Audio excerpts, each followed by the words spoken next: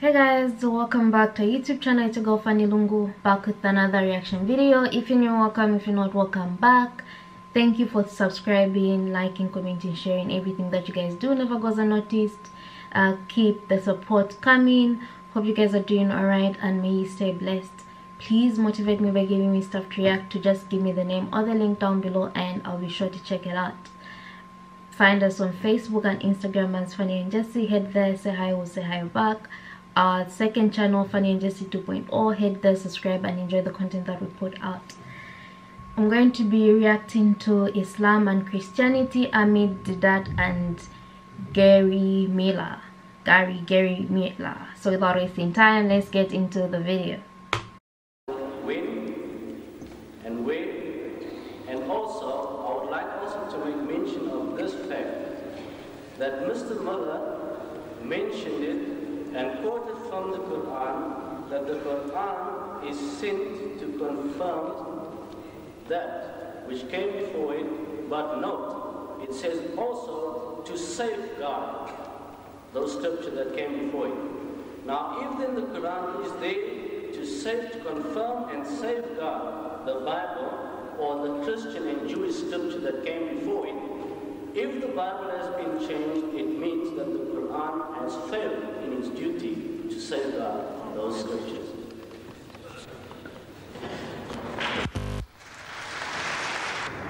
You see, the Holy Quran confirms that Jesus is the Christ.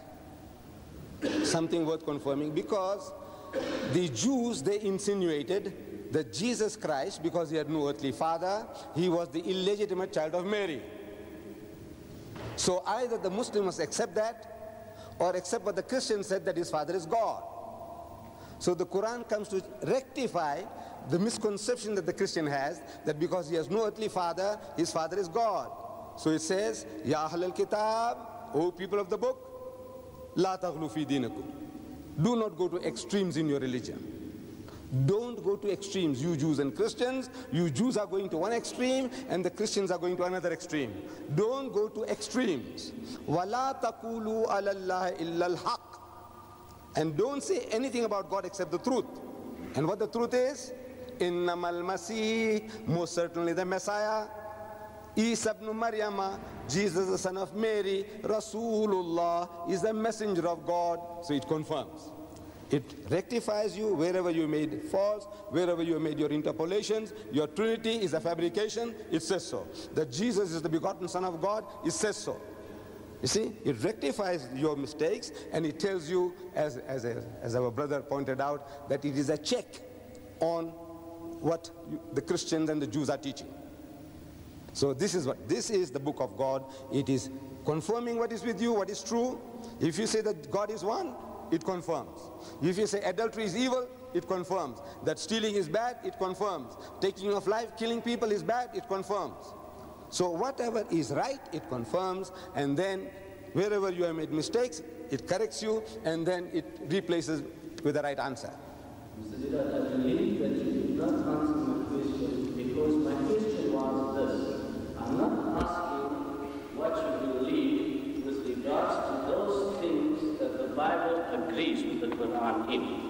I am talking about those things which the Quran disagrees as far as the Bible is concerned, which ultimately means that the Muslims disagree with the Bible as well. Now, excuse me, now that means if it is alleged that the Quran, all right, the confirmation you have to some length explained, but if the Quran is there to safeguard the Bible, then such discrepancies should not be found. The Quran doesn't say anywhere that it is going to safeguard the Bible, because there was no such thing in the Bible.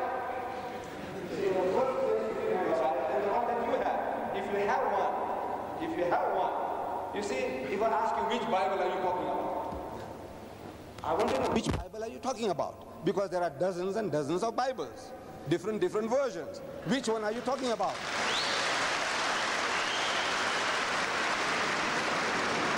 You see, the Roman Catholics, they have what is called the Douay version of the Bible. You know about that, right? And that Bible has 73 books. 73 books. Now, must I accept that one or accept yours? Yours has got 66. You are a Protestant, I take it. Silence. You are a Protestant, I take it. Please. Unless you are a Roman Catholic. Are you a Roman Catholic? I wouldn't want to answer that. I know why. I know why. Because now you see, this is the trick that the Christian plays on you. When you want to know where do you belong, are you fish or fowl? And the man won't tell you. See, because as soon as you say that you belong to a certain denomination, I say your denomination was a partner in this Bible, which went on to say that the King James Version has great defects. If you say that you belong to a certain church, I say, look, that church of yours backed this Bible up, which threw out the ascension of Jesus, thrown out, Trinity thrown out, begotten Son thrown out. Can you see? So I said, your church was involved. So the easy way out is, I don't own up where I belong. I don't want to say what church I belong to. So it's an easy way out. So you can take any impossible stand, and the man can say nothing to you. Please, give somebody else a chance. Next question. Next. And if you want to ask another question, go at the back. That lady over there. Lots might be standing here today, but I just want to say I'm not open my mouth going for the Lord. That it's my love for Jesus Christ. It's not a cult that I'm following. And I want to thank the Lord that I could have been here tonight. You know, no, I'm not making a speech. We're not here to debate on God's will. We're not here to debate on God's will. Can I just read you a verse from Proverbs 16? Okay, now let me ask you the question then if you want to hear the verse. In Genesis chapter 16, verse 12, I want to ask Mr. Deedat the question, and he will be a wild man. Genesis 16, verse 12. That's from Ishmael, Mr. Deedat. And he will be a wild man, his hand will be against every man, and every man's hand against him, and he shall dwell in the presence of all his brethren. Now, there's the verse, Mr. Deedat, and that's concerning Ishmael, and the covenant that God has given, the everlasting covenant with Isaac, and the promise to Ishmael of just the great nations. Could you explain that?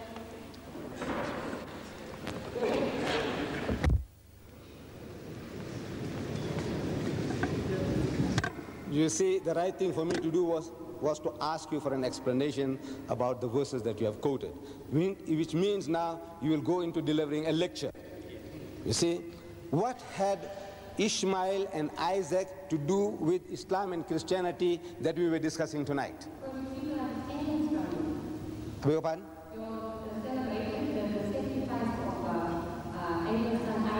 Yes, yes.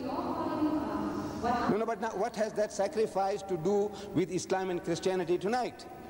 I beg your pardon? About what?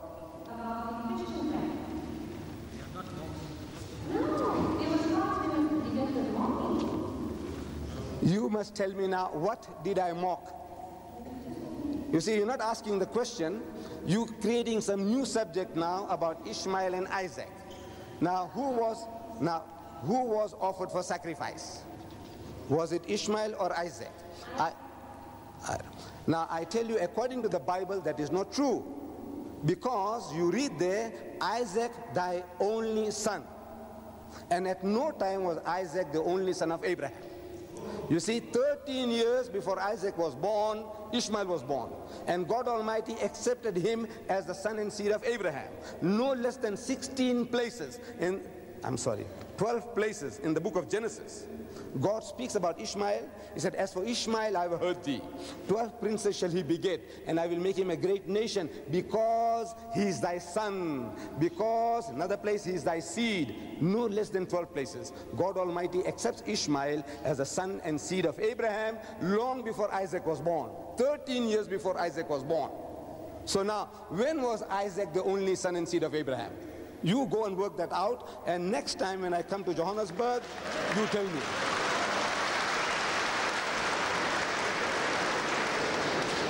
This question again is for Mr. Deedat.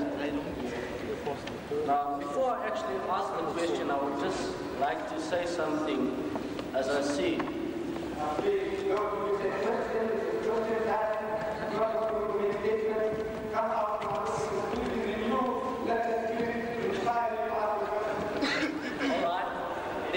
then my statement will be part of my question. Okay, it is such that both Muslim and Christian believe that God is a just God, right? One thing is Christians have to answer the question, what existed before Christianity? You know, there was another religion, and Christianity is like a subdivision of that religion. It's like another part of that religion. Why would someone get offended if, for example, I said, but the Christian was a book taken from the Torah, you know? Why would someone get offended by saying the Quran came to clear up the mistakes of the Bible? I feel like all religions have a connection somehow. They've been inspired in some way by something common, you know? And to think that we don't have to relate them is, I find it funny that someone would want that. I feel like let's relate them to see where all this is coming from. They should be grassroots, they should be roots to something, you know? If you embrace that thought, I feel like there is more to find out. And I don't think we should expect the not just Christian books, but any holy books to agree with each other anyhow. Different people, different things they believe in. Of course, I'm going to say that's true, that's not true, that's not true, that's not true, this is true, you know. There's always going to be that. I feel like it's something that we should live with. Whether we accept or not, that's just something that exists. How you take everything is up to you. Otherwise, I think the answers were okay, but I feel like the volume to the questions, to the people that were asking, was quite low. I couldn't even understand it, but that was my only limitation. Let me know what you guys think about this, and yeah, just feel free to comment down below. Please motivate me by giving me stuff to react to. Just give me the name or the link down below. I'll check it out. Make sure to give this video a thumbs up, share it with your friends, and of course do not forget to subscribe, and I'll see you in my next reaction video.